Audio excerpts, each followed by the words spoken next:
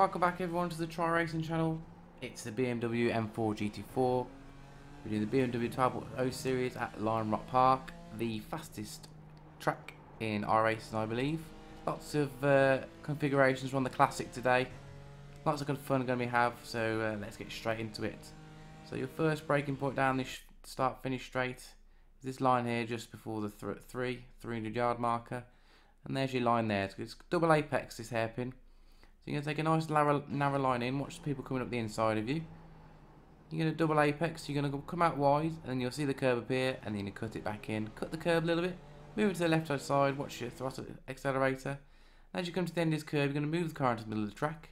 And as you do, you're going to dab on the brakes, back down into third, come back down, throttle late, and then as you see here, little I aim for there. And then as the track turns right, you're going to turn sharply right, watch your throttle application, don't understeer off into the grass, you'll struggle.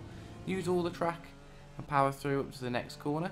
So as you approach the chicane that goes up the hill, braking point is going to be where the track starts to straighten up, as you can see on the left hand side. Brake down hard into second, don't cut this corner, slash your curbs, cut this a little bit, careful at the top of the hill, move to the left hand side in preparation for the next corner. Little dark patch here, this is where my little braking point is. So as you see that coming up, you'll start braking and turning at the same time. Down into third to manage the understeer. Back up to fourth, don't go off track there, you get easy X. Down the hill, little dab of the brakes, hold fourth gear, not too early in accelerators, you don't want to go out onto the grass, you'll ruin your lap, and then power through to the straight. Very quick lap, very difficult to get wrong, but it does feel great when you do get it right. And again, I'll show you the lines from here. So as I said, your braking point is a line just before the 300-yard marker. Brake hard, narrow that line, double apex, remember, so you're going to come out wide and then back, cut the track a little bit if you can, and then bow to the left into the middle of the track, brake down into third, come around the corner, cut a little bit there, brake forward and then round.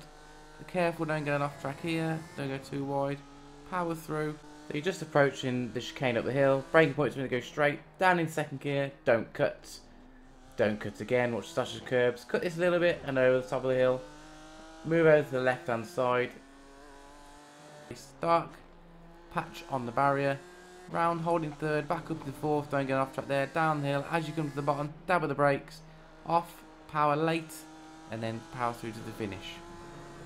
I hope you all enjoy my track guides. I've got some great feedback, people are really enjoying them. I'd like to know what you want next season. I'm starting to plan for that now.